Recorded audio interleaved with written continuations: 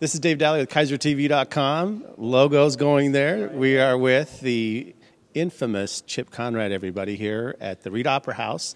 It's the second Salem Tech Lunch, and Chip, for audiences, you organized the Mid-Willamette Valley of tech companies to come and have a discussion today, and how did it go?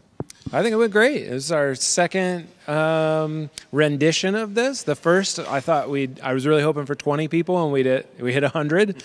And the second one of these, I was really hoping for 150 people, and we got 111. So we're evening out. You know, technology is a big discussion in these streets. We've got globally, we've got Amazon coming now out to our region. What are you hearing kind of tech interest in opening and growing jobs here? Well, I'm hearing a lot from the tech companies that exist here and that have put a lot of time in Salem and held on and believe that Salem could be a great place to grow a tech company. And I think they're ready to really push over that precipice and see that growth happen quickly. Yeah, and for all of us out in Keizer, I know there were Keizer registrants who came to the meeting today, and it's kind of a whole valley discussion, is it not? We had Keizer, we had Portland, we had Salem, we had Corvallis, Eugene. We really did get the whole valley. Wow, and we also interviewed a student who was here today. So you're not only reaching to companies, you're trying to foster these discussions with students. A female student we interviewed. Why is it so important that we get these kids connected to technology in the workplace?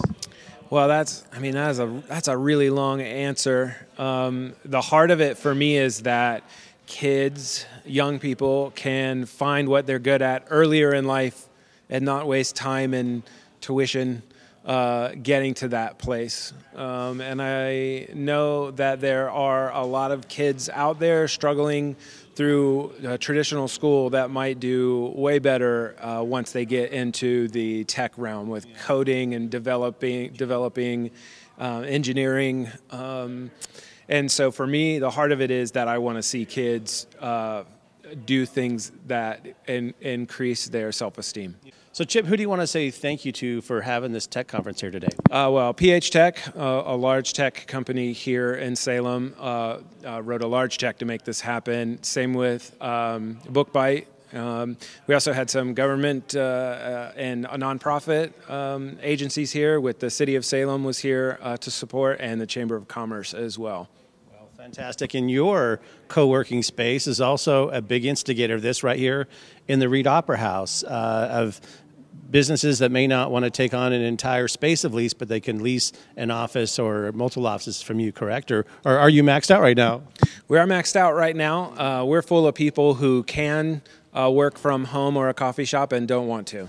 That's really the only thing that runs consistent through all of them, because we have realtors, we have CPAs, we have startup solopreneurs, we have people in the cannabis industry, we have marketers, designers. I mean, it's across the board, but the one thing they all share is they can work from wherever they want, but want to work around a vibrant community of builders. Yeah.